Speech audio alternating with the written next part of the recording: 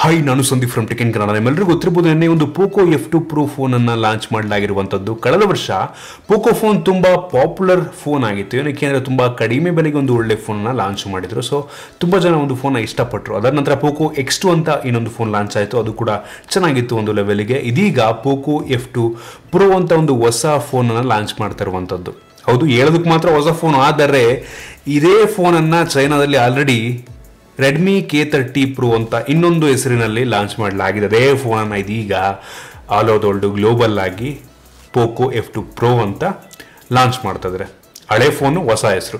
ಒಂದು ರೀತಿ Poco phone ಅಂದರೆ ಒಂದು ಬ್ರ್ಯಾಂಡ್ ವ್ಯಾಲ್ಯೂ ಇತ್ತು, ಆಯಿತಾ. ತುಂಬ ಜನ ಇಷ್ಟಪಡೋರು, ತುಂಬ ಕಡಿಮೆ ಬೆಲೆಗೆ ಒಂದು ಒಳ್ಳೆ ಫೋನ್ ಅಂತ. ಬಟ್ ಇದೀಗ ಆ ಒಂದು ಬ್ರ್ಯಾಂಡನ್ನು ಈ ಒಂದು ಪೋಕೋ ಅವರು ಕಳ್ಕೋತಾ ಇದ್ದಾರೆ ಅಂತ ನನ್ನ ಒಂದು ಅಭಿಪ್ರಾಯ.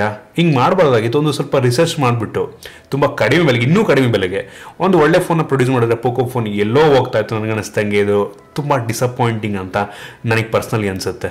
ಸೊ ಈ ಒಂದು ಪೋಕೋ F2 Pro ಯಾವ ರೀತಿ ಇದೆ, ಏನು ಚೆನ್ನಾಗಿದೆ, ಏನು ಚೆನ್ನಾಗಿಲ್ಲ, ಸ್ಪೆಸಿಫಿಕೇಶನ್ ಯಾವ ರೀತಿ ಇದೆ, ಬೆಲೆ ಎಷ್ಟಕ್ಕೆ ಲಾಂಚ್ ಆಗಬಹುದು, ಇದ್ರ ಬಗ್ಗೆ ಕಂಪ್ಲೀಟ್ ಡೀಟೇಲ್ ನಿಮಗೆ ತಿಳಿಸ್ಕೊಡ್ತಾರೆ. ಅದಕ್ಕಿಂತ ಮುಂಚೆ ನೀವು ನಮ್ಮ tech in Kannada YouTube subscribe ಮಾಡ್ಕೊಂಡಿಲ್ಲ ಅಂತ ಅಂದರೆ ಸಬ್ಸ್ಕ್ರೈಬ್ ಮಾಡ್ಕೊಳ್ಳಿ. ಫ್ರೀಯಾಗಿ ಸಬ್ಸ್ಕ್ರೈಬ್ ಮಾಡ್ಕೊಳ್ಳಿ ಮತ್ತು ಬೆಲ್ ಐಕನ್ ಕೂಡ ಕ್ಲಿಕ್ ಮಾಡಿ. ಮೊದಲಾಗಿ ಒಂದು ಫೋನ್ನ ಸ್ಪೆಸಿಫಿಕೇಶನ್ ಬಗ್ಗೆ ಮಾತನಾಡೋಣ. ಈ ಒಂದು ಫೋನ್ ಏನಿದೆ, ಇದು ಫ್ರಂಟು ಮತ್ತು ಬ್ಯಾಕ್ ಎರಡು ಸಹ ಗ್ಲಾಸಿಂದಾಗಿರುವಂಥದ್ದು. ಒಂದು ರೀತಿ ವೆಲ್ ಬಿಲ್ಡ್ ಅಂತ ಹೇಳ್ಬೋದು. ಪಾಪಪ್ ಕ್ಯಾಮ್ರಾ ಇದೆ, ಇನ್ಸ್ಕ್ರೀನ್ ಫಿಂಗರ್‌ಪ್ರಿಂಟ್ ಸೆನ್ಸರ್ ಇದೆ. ಇನ್ನೊಂದು ಫೋನ್ ಒಂದು ಡಿಸ್ಪ್ಲೇ ಬಗ್ಗೆ ಮಾತನಾಡಬೇಕು ಅಂತಂದರೆ, ಒಂದು ಫೋನಲ್ಲಿ 6.67 ಇಂಚಿನ ಫುಲ್ HD+ ರೆಸಲ್ಯೂಷನ್ ಹೊಂದಿರುವಂಥ ಅಮೋಲ್ಡ್ ಡಿಸ್ಪ್ಲೇ ಇರುವಂಥದ್ದು. ಇದು HDR10+ ಅನ್ನು ಸಪೋರ್ಟ್ ಮಾಡೋದ್ರ ಜೊತೆಗೆ 1200 ನಿಟ್ಸ್ ತನಕ ಕೂಡ ಬ್ರೈಟ್ನೆಸ್ ಇರುವಂಥದ್ದು ಸಹ. ಅದರಿಂದ ಬಿಸಿಲಲ್ಲೂ ಸಹ ಒಂದು ಒಳ್ಳೆ ಬ್ರೈಟ್ನೆಸ್ಸನ್ನು ಈ ಒಂದು ಫೋನ್ ನೀಡುತ್ತೆ ಅಂತ ಹೇಳ್ಬೋದು.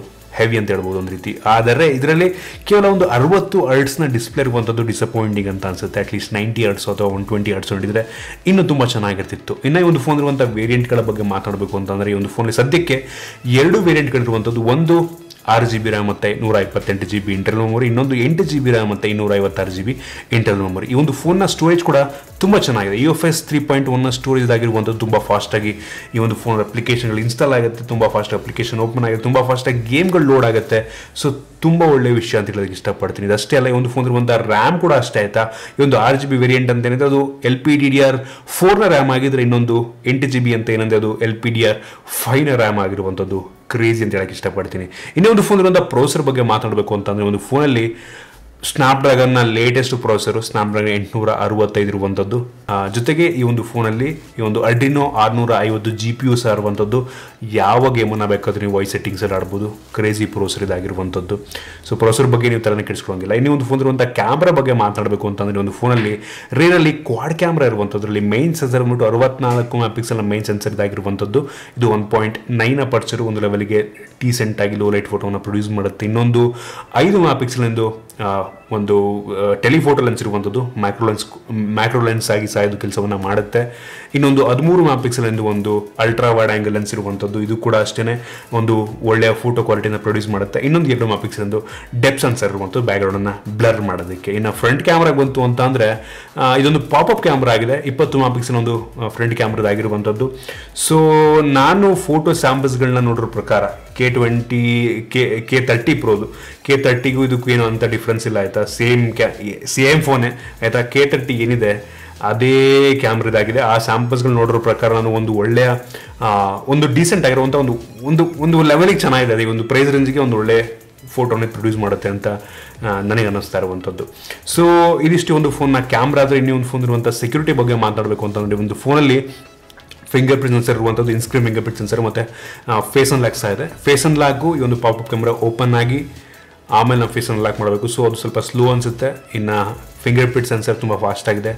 ಸೊ ತೊಂದರೆ ಇಲ್ಲ ಅನಿಸುತ್ತೆ. ಇನ್ನು ಈ ಒಂದು ಫೋನ್ ಇರುವಂಥ ಬ್ಯಾಟ್ರಿ ಬಗ್ಗೆ ಮಾತಾಡಬೇಕು ಅಂತಂದರೆ, ಒಂದು ಫೋನಲ್ಲಿ 4700 mAh ಕೆಪಾಸಿಟಿ ಬ್ಯಾಟ್ರಿ ಇರುವಂಥದ್ದು. ತುಂಬ ಒಳ್ಳೆ ವಿಷಯ, ತುಂಬ ದೊಡ್ಡ ಬ್ಯಾಟ್ರಿ. 4700 mAh ಅಂತ ಅಂದರೆ. ಜೊತೆಗೆ ಒಂದು ಫೋನ್ನ ಬಾಕ್ಸ್ ಒಳಗೇ ಸುಮಾರು 30 ವ್ಯಾಟ್ನ ಫಾಸ್ಟ್ ಚಾರ್ಜಿಂಗ್ ಅಡಾಪ್ಟರ್ ನೀಡಿರುವಂಥದ್ದು. ಕ್ರೇಜಿ ಅಂತ ಹೇಳಕ್ಕೆ ಇಷ್ಟಪಡ್ತೀನಿ. ಫುಲ್ ಬ್ಯಾಟ್ರಿಯನ್ನು, ಈ ಒಂದು ಫುಲ್ ಫೋನನ್ನು ಚಾರ್ಜ್ ಮಾಡೋದಕ್ಕೆ ಸುಮಾರು 1 ಗಂಟೆಗಳ ಕಾಲ ತಗೊಳುತ್ತೆ. ಸೊ ಇದೊಂದು ಒಳ್ಳೆ ಫೀಚರ್ ಅಂತ ಅನ್ಬೋದು. ಓವರಾಲ್ ಈ ಒಂದು ಫೋನ್ ಸದ್ಯಕ್ಕೆ ಯುರೋಪಲ್ಲಿ ಗ್ಲೋಬಲ್ ಲಾಂಚ್ ಮಾಡಿದ್ದಾರೆ. ಯುರೋಪಲ್ಲಿ ಲಾಂಚ್ ಮಾಡಲಾಗಿರುವಂಥದ್ದು. ಯೂರೋಸನ್ನು ನಮ್ಮ ಇಂಡಿಯಾ ಕನ್ವರ್ಟ್ ಮಾಡಿದ್ರೆ ನಮ್ಮ ಭಾರತದಲ್ಲಿ 40,000 ರೂಪಾಯಿ ಆಗ್ತಾ ಇರುವಂಥದ್ದು. ನನಗೆ ಅನ್ಸ್ದಂಗೆ ಅಷ್ಟೊಂದು ಜಾಸ್ತಿಗೆ ಲಾಂಚ್ ಆಗಲ್ಲ ನಮ್ಮ ಭಾರತದಲ್ಲಿ. ಲಾಂಚ್ ಆದರೆ ಜಾಸ್ತಿ ಅಂತಂದರೆ 35,000 ರೂಪಾಯಿಗೆ ಲಾಂಚ್ ಆಗಬಹುದು. 35,000ದಿಂದ ಇನ್ನೂ ಕಡಿಮೆ ಅಂತ ಅಂದರೆ 30,000ಕ್ಕೆ ಏನಾರು ಲಾಂಚ್ ಮಾಡಿದ್ರು ಅಂದರೆ ಕ್ರೇಜಿ ಅಂತ ಹೇಳಕ್ಕೆ ಇಷ್ಟಪಡ್ತೀನಿ. ಆರಾಮಾಗಿ ತೊಗೊಬೋದು. 30,000ಕ್ಕೆ ಲಾಂಚ್ ಆಯಿತು ಅಂದರೆ ಮಾತ್ರ.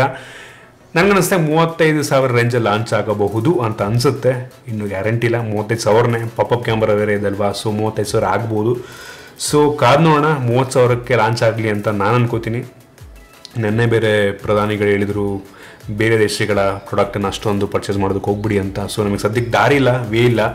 30,000ಕ್ಕೆ ಲಾಂಚ್ ಆದ್ರೆ ಈ ಒಂದು ಫೋನ್ ತೊಗೊಳ್ಳಿಲ್ಲ ಅಂದರೆ ಬೇರೆ ತೊಗೊಳ್ಳಿ. ನಮಗೂ ಜಾಸ್ತಿ ಆಪ್ಷನ್ ಇಲ್ಲ ಆಯಿತಾ. ಸೊ ಏನು ಮಾಡೋದಕ್ಕೆ ಸಾಧ್ಯ ಇಲ್ಲ. ಸೊ ಇದಿಷ್ಟು ನನ್ನ ಒಂದು ಹಾನೆಸ್ಟ್ ಒಪಿನಿಯನ್ನು. ಚೆನ್ನಾಗಿದೆ ಫೋನು, ಒಳ್ಳೆ ಫೋನು. 30ರಿಂದ 32, 33ಕ್ಕೆ ಕಣ್ಣು ಮುಚ್ಕೊಂಡು ಕೊಡ್ಬೋದು. 35,000 ಅಂತಂದರೆ ಓಕೆ ಪರವಾಗಿಲ್ಲ ಅನ್ಬೋದು. 40,000ಕ್ಕೆ ಲಾಂಚ್ ಆದ್ರೆ ಜಾಸ್ತಿ ಆಯಿತು ಅನ್ಬೋದು. ಸೊ ಇದಿಷ್ಟು ನನ್ನ ಒಪಿನಿಯನ್ನು. ನಿಮ್ಗೆ ಇಷ್ಟ ಆಗಿದೆ ಅಂತ ಕೋತೀನಿ. ಇದ್ರ ಬಗ್ಗೆ ಏನಾದ್ರು ಡೌಟ್ ಇದೆ ಅಂದರೆ ಕೆಳಗಡೆ ಕಾಮೆಂಟಲ್ಲಿ ತಿಳಿಸ್ಬೋದು. ನಾನು ಉತ್ತರವನ್ನು ಕೊಡೋದಕ್ಕೆ ಟ್ರೈ ಮಾಡ್ತೀನಿ. ನಿಮಗೆ ಒಂದು ವಿಡಿಯೋ ಇಷ್ಟ ಆಗಿದೆ ದಯವಿಟ್ಟು ಲೈಕ್ ಮಾಡಿ, ಶೇರ್ ಮಾಡಿ. ರೀತಿ ನಮ್ಮ ಬೇರೆ ಬೇರೆ ವಿಡಿಯೋಗಳಿಗೆ ನಮ್ಮ ಟೆಕ್ ಇನ್ ಕನ್ನಡ ಐಡಿಯನ್ನು ಸಬ್ಸ್ಕ್ರೈಬ್ ಮಾಡ್ಕೊಂಡಿಲ್ಲ ಅಂತಂದರೆ ಸಬ್ಸ್ಕ್ರೈಬ್ ಮಾಡ್ಕೊಳ್ಳಿ ಮತ್ತು ಬೆಲ್ ಐಕನ್ ಕೂಡ ಕ್ಲಿಕ್ ಮಾಡ್ಬೋದು. ಮತ್ತು ನಮ್ಮ ಇನ್ಸ್ಟಾಗ್ರಾಮ್, ಫೇಸ್ಬುಕ್ ಪೇಜ್ ಎಲ್ಲ ಡಿಸ್ಕ್ರಿಪ್ಷನ್ ಇದೆ, ಫಾಲೋ ಮಾಡೋದಿಲ್ಲ.